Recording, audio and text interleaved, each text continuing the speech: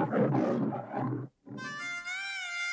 know the difference between a hustler and a good con man? A hustler has to get out of town as quick as he can.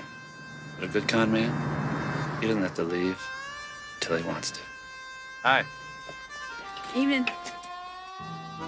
Two things we never joke about here in Diggstone, Mr. Caine. Our boxing and our betting. I never heard of no Honey Roy Palmer. Could take on any 10 of you in a day. Nobody can take 10 men. Any 10, any day. I'd bet 1,000 on it. But would you bet $2,000 on it? I got $10,000 against your 1,000. How's about your $100,000 against my 10,000? You're not serious. Roy's in, right? I mean, I haven't asked him yet. I know you're here to try and pitch me on something, but I'm off the con, man. I'm out. Complete. Forever. Huh? All right. What do you mean, all right? I mean, if you're not interested, you're not interested. Pick me up at 8.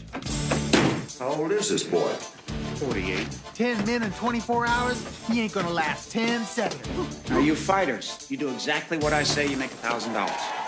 Emily, I need your help. The kind of information that can get you killed. Dear Lord, give us the strength to tear this man from limb to limb.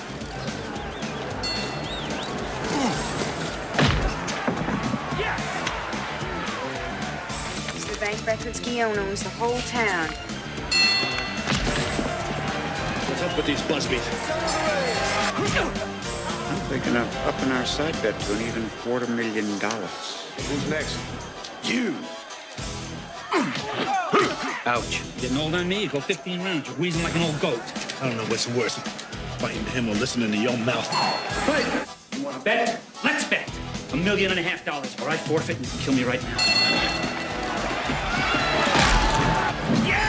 Come on, boy, get up. It ain't over with yet. Okay, look. He's bigger than you are. He's tougher. He's faster. He's younger than you are. He hasn't fought 22 rounds today, but you remember this. You are black. What the hell is that supposed to mean? I don't know. I mean, I'm trying to inspire you. You know, it's a roots kind of thing.